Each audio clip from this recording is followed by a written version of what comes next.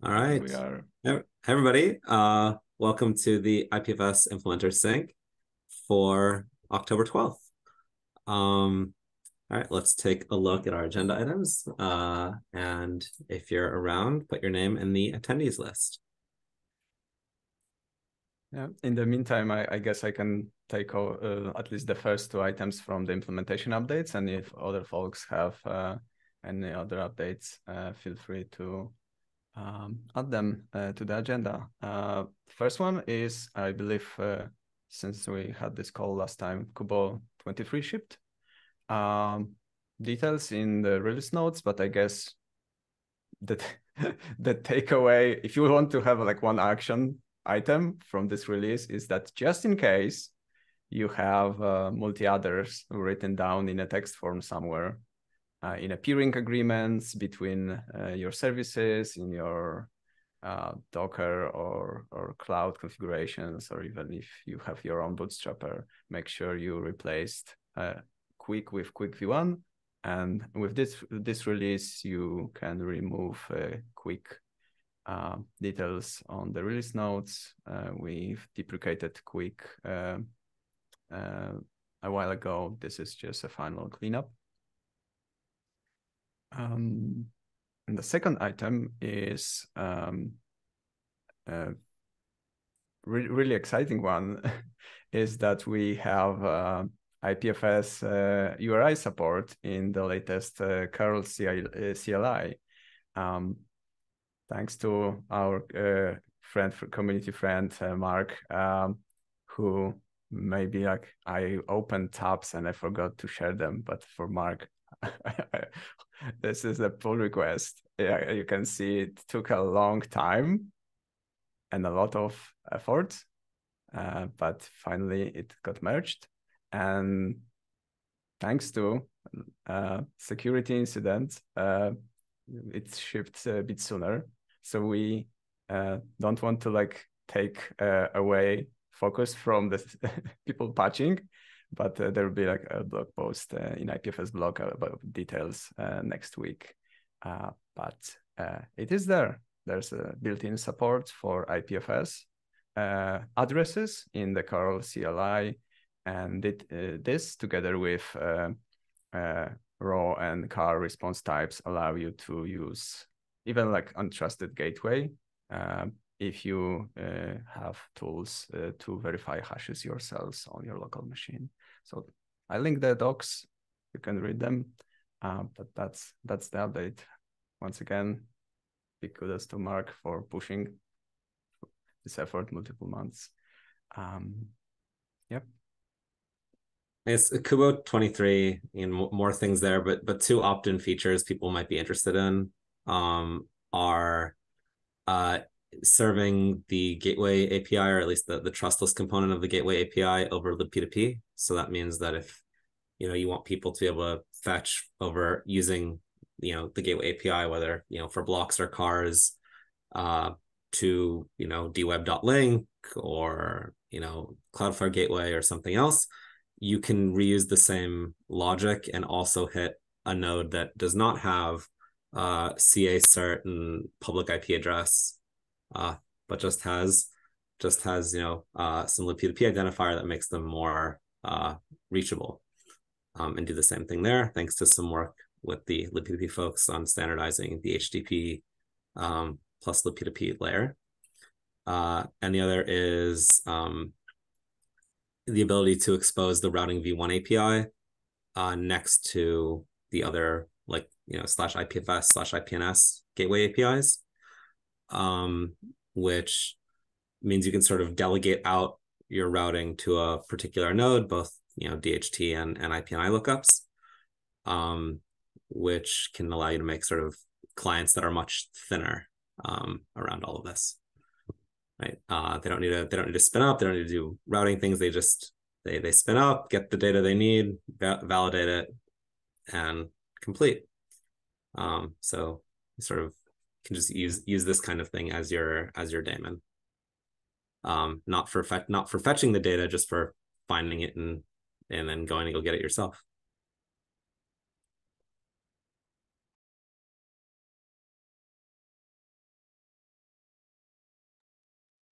And there's still time to add some implementation updates if other folks have that, but kind of related. Maybe I'll very quickly speed run over the specification corner. The first item is related to one of the things that Adin mentioned, and I believe it's already on the website, so maybe I'll just show the website, hopefully. There won't be any incidents. So the ability to expose the gateway over the P2P connection requires some glue, and it's a very small spec which defines that glue. It's built on top of a LP2P plus HTTP specification from the LP2P project, so we don't fully duplicate that spec. This is only like the delta on top of that, only the IPFS related semantics, how to expose the gateway.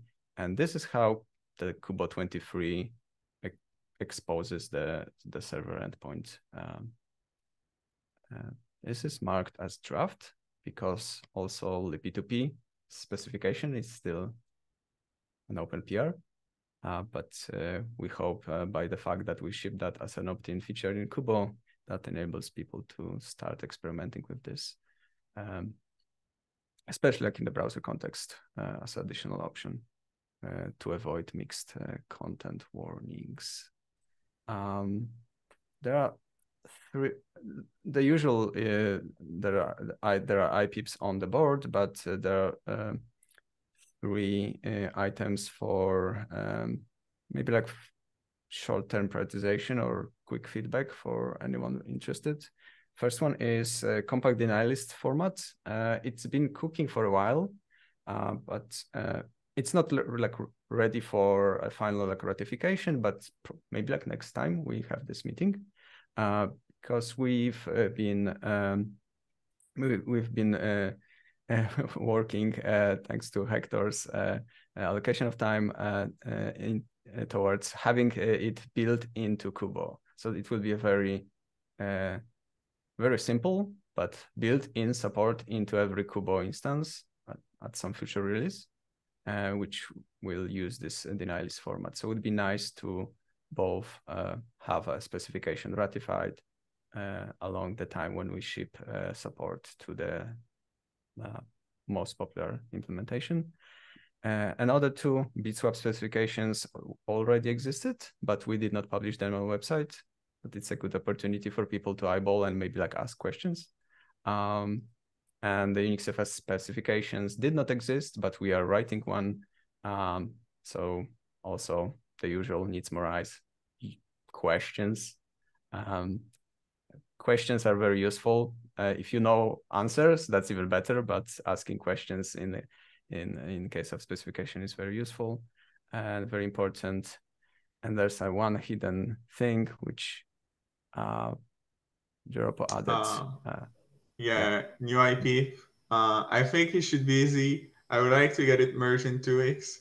So basically asking for people for review. Thanks. All right. One thing I'll maybe add about that one is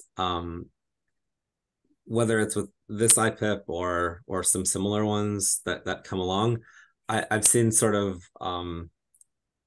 some demand for people wanting for content addressed file types, right? Whether they're UnixFS files or BitTorrent files or like 3 blocks or the Filecoin comp blocks or whatever. They want to be able to keep the file bytes together and sort of the proof tree or the proof data separate, just for like storage and management purposes. It also allows you to do things like web seeds. And so figuring out ways to where we can enable people to do this, whether it's car-like formats, extensions to the format, things like this, are potentially like really good, really useful adoption points for us, and can really cut down the like, oh, did you already have files somewhere? and you wanted to use content addressing to get the data from anywhere, you don't really have to touch your files as they are. We'll just add the proof data to make it verifiable, and you'll just and you can handle that without so much of the without so much hassle if you're just dealing with files instead of, you know, version data and graphs and all of that. So if you're interested in that conversation, this is one place to start, but also I suspect there'll be more input and more evolution here over time.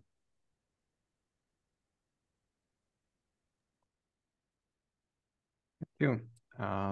And we are at the end of our agenda, which means I can do one thing. I can stop sharing. But if you have more items, feel free to add them. I'm happy to screen share if you have any like visual aids.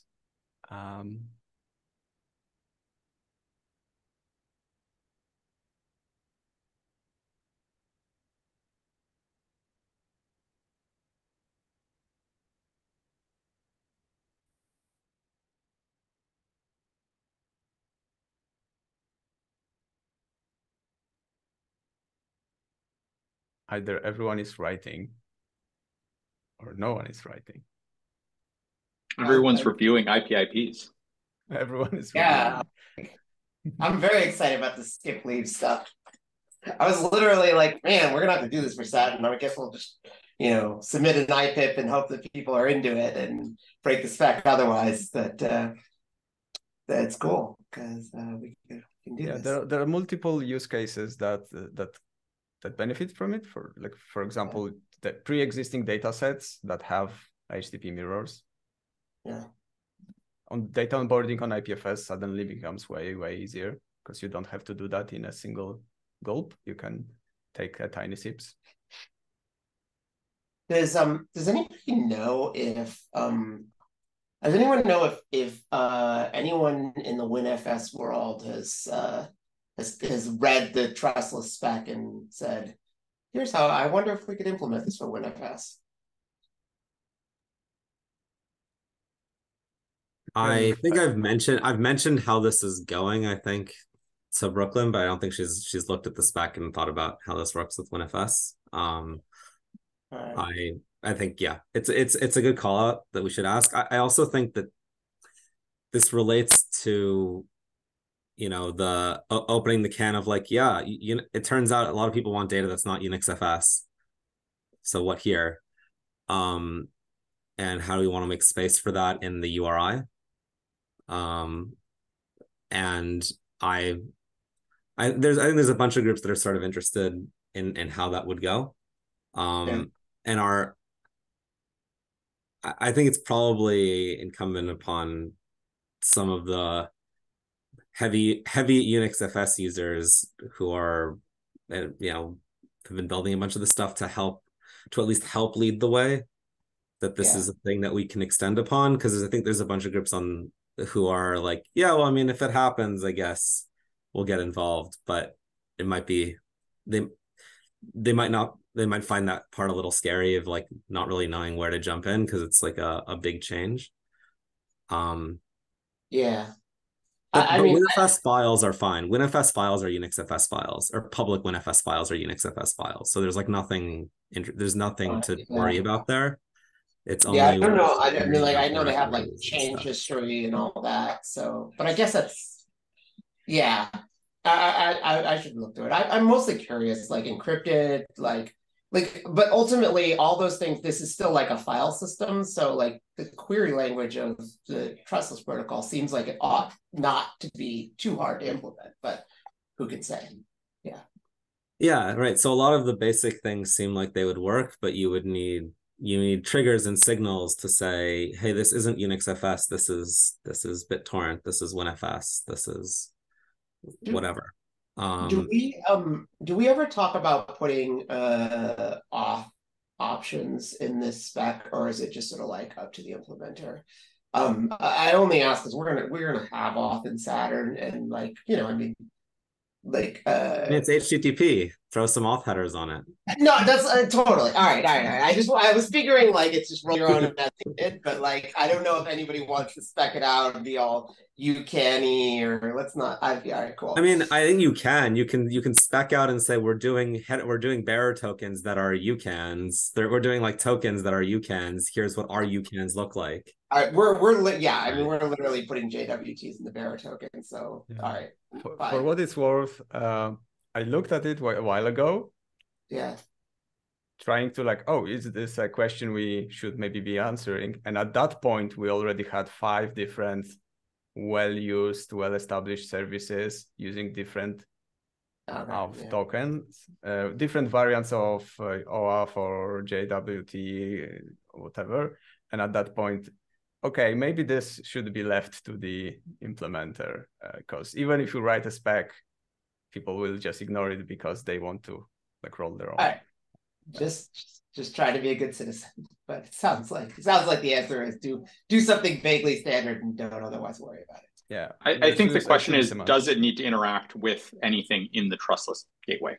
Like if you want to start connecting those tokens to the data layer, where like the data is permissioned somehow, and we want to start saying content address data where that data in some format contains a key, and so we're going to go across different layers of the stack to try and, authorize the JWTs based on something in the data layer, then we start to need to spec that.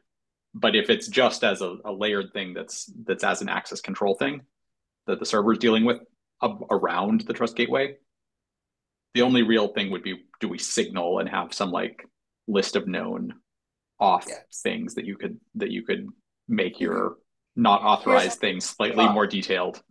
You're not authorized for protocol 2, which I talk. But yeah. Yeah. All right. Well, this all sounds like a not today problem. Yeah. Maybe speaking of not today problems, so like a nice thing, which maybe I'll point out, is that because Lytle brought this up, I think after some of like the IPIP 402 things, is that if you wanted to go and implement like a new query parameter, skip leaves thing, right? Even if it wasn't like spec'd, there's still like an obvious place for you to put the thing in, right? I mean, until it's sort of standardized, right? Is it going to work with everything else is subject to change, right? But there's at least a spot for you to put in things like, new accept header types or new query parameters.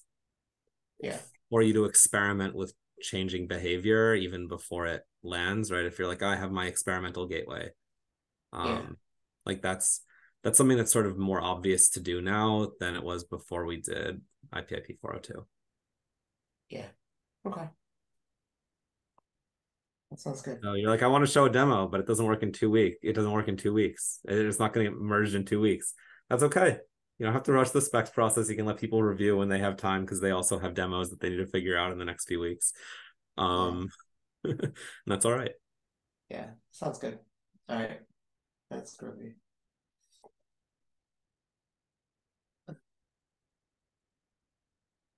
Also, I'm pushing to get to gateway conformance on Saturn. We should be there soon, for what it's worth.